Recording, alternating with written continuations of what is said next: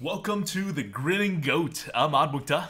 Hey guys, this is Merps, and together we create content for Hearthstone Arena.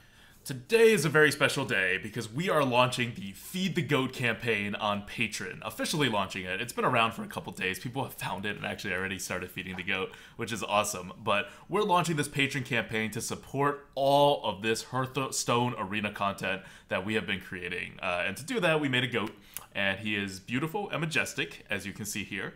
And the more we all feed the goat, the more content there will be. You can visit the website for more details. The goat, we named him Gamble, represents our hopes and dreams for one day becoming professional content creators for the Hearthstone Arena community. And that's why we have a goat. Yeah, so you guys should check out the link on the left there to see the GOAT's website. You'll see that we built out a nice goal ladder for our content creation. There's articles, more stream times, more YouTube content, tier list upgrades, basically everything that you could want. So the more support that we get, the more we can put out, in terms of additional high quality content. And as always, everything we produce will always be free. And there's even extra perks for our patrons, like monthly drawings to be coached for a full run on stream by me, shout outs on Twitch panels, banners, or even on the podcast, and special GOAT ranks and GOAT commands for Twitch chat, and even more than that. Yeah, I mean, I know people ask a lot about coaching, so we're getting Merps into this like little coaching thing that we'll ramp up to it. And the personal perks, though, overall are pretty small relative to the amounts that they're at, and that's by design. We really want this Patreon to be about supporting the GOAT and progressing our content on that goal ladder on the left-hand side of the website, rather than personal perks. This is not meant to be a place where we try to sell you stuff. We set up the Patreon to provide a safe and transparent home for our GOAT, where we can see how much people like him. So please click the link in the description. It's going to pop up right over there, and feed the GOAT. Feed the GOAT! All right, or you can stick around and we'll go on for a few minutes about some more transparency stuff and like the business side of this whole thing and our particular path in the world and just other long-winded stuff. But you should go feed the goat.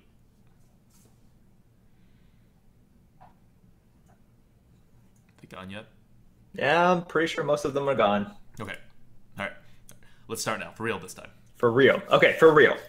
So, as you guys probably know, we've been producing Hearthstone Arena content for the community for a long time now. And for the last 15 months, we have not been accepting donations. We never planned to change that. But lately, a lot of people have been asking about going pro, which is becoming professional Hearthstone content creators and streamers. People point out that right now, we have the highest viewer numbers of any non-professional streamer. And on top of that, we also have Hearth Arena responsibilities as well.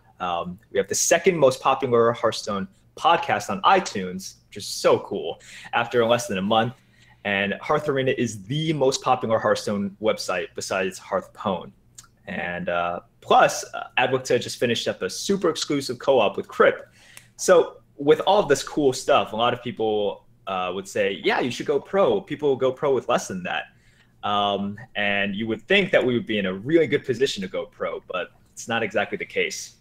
Yeah, that's not how this works. I'm actually, like, we did the research over the summer and we crunched the numbers because we were really, like, looking into it to see when things start getting bigger, like, what's the next step, right? And the truth is, it's really freaking hard to go pro. I'm actually surprised that anywhere near as many people do it as I see.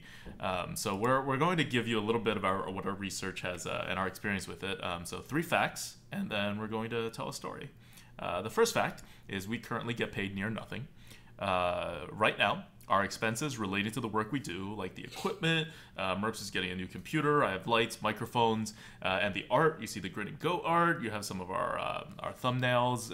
All of that costs money, and all of this added together, it's still outpacing our income, including our small share of the Hearth Arena income. So yes, the Grinning Goat is still in the red, so to speak, and so far for 15 months of work, we have lost money.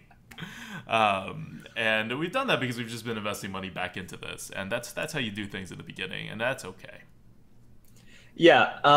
So point number two, guys. Ad money is worth nothing. I'm That's not. why we're still in the red. Yeah, I'm not exactly sure how other pro streamers do it, but unless you're big time like Trump, Crip, or Amaz, you basically get pennies for showing an ad on Twitch. So it's really not worth it. And YouTube is the same deal. Look at it this way: if you pitch in $1 every month, that would be worth something like 50 times the money your views alone would get us. Because between ad block and the ridiculous percent share that YouTube and Twitch takes, which is around like 50%, we get about $300 for 300,000 views last month. And $300, it's not nothing, right? It's pretty good for a hobby, but it's hardly anywhere near what it takes to make a living off of. We're being diligent. We're looking at sponsorships, and they're better than ads, but they're numbers based, and the rates are, once again, they're pretty low. And so you need that super, super high level of viewers to get anywhere. So ultimately, outside of the top streamers, most streamers and other content providers really do rely on significant direct support from the community to have any decent, viable total income. Feed the goat. Third point is I mean, we've said this before, but it takes a lot of work to do all of this stuff, like more than I had originally thought. Just launching the podcast took like hundreds of hours of work. So like really, but since October of 2014, besides working, eating, showering, and other necessities, and the time that we spent on hiatus in May and June, I have spent every waking moment at work, like my real day job work that actually pays me money, and doing Hearthstone work.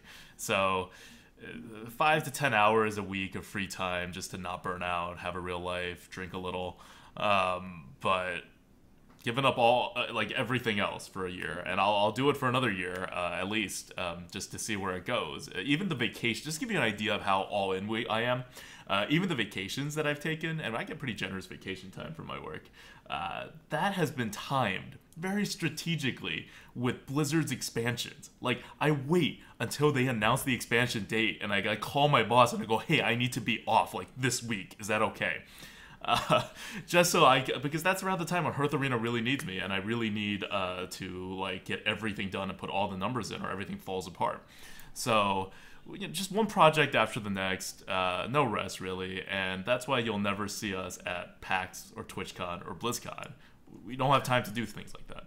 Yeah, and just to show you guys how crazy I am as well, not only will Advocta continue that same ridiculous schedule for the next year, but I'm coming along for the ride on the same exact insane schedule. So what is this? This is crazy us taking this Hearthstone thing seriously, and just seeing where it takes us, guys.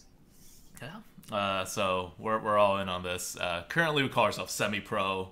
Hopefully, going full pro, but we'll see. And it could take a little bit of time, right? This isn't going to happen overnight. So now for the story, right, of how all this is going to happen.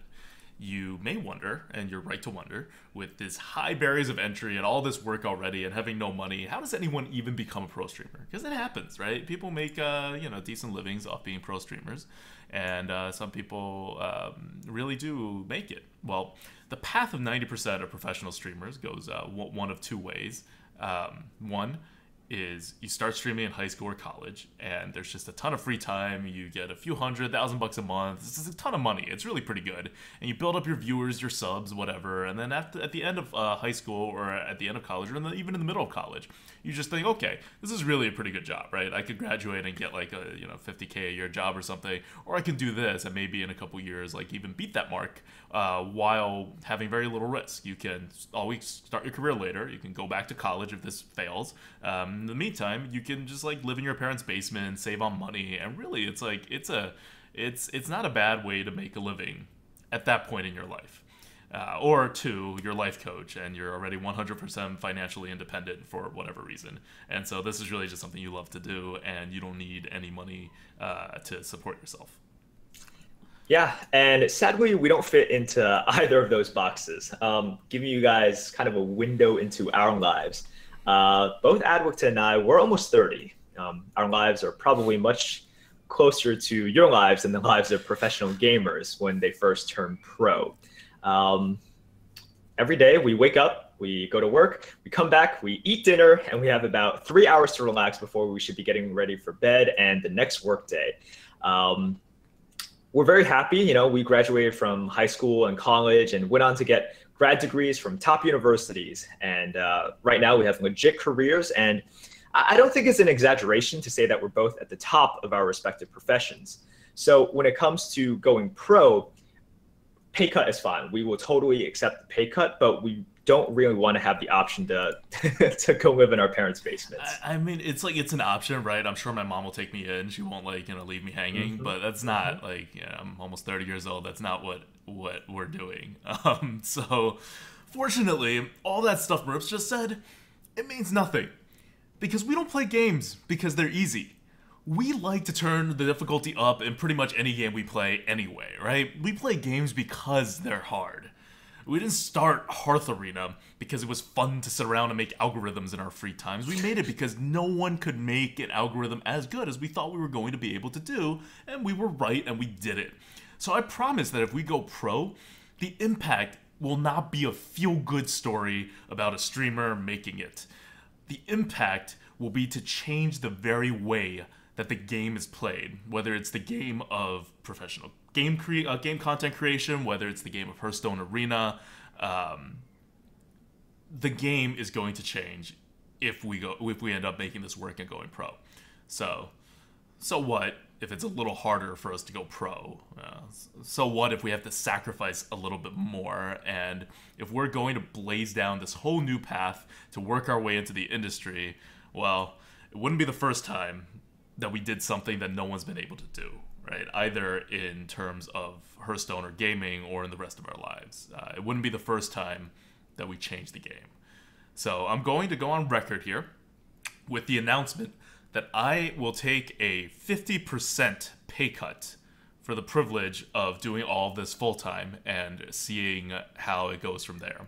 So that is the final target of the Feed the Goat campaign and our patron campaign. Yeah, guys. So on that note, please visit our Patreon website and help pitch in to Feed the Goat.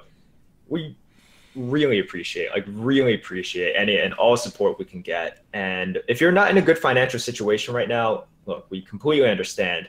But just know that it's just as helpful to spread the good word about our content and helping our visibility by liking, upvoting, sharing, etc.